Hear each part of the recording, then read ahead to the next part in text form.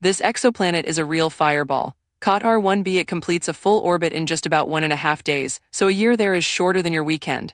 That tiny orbit means it sits only a few percent of Earth's distance to the Sun, far closer than Mercury, and it races around its star at blistering speed.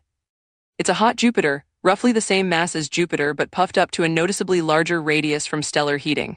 One side always faces the star, so dayside temperatures soar well over 1,000 degrees Celsius and can vaporize metal compounds, while the night side might see exotic rains of condensed material.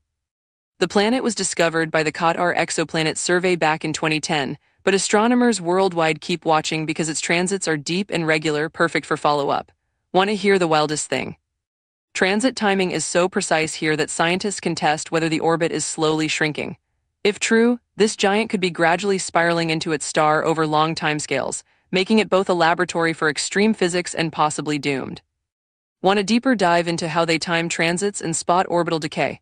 Comment which fact blew your mind and follow for more short space deep dives.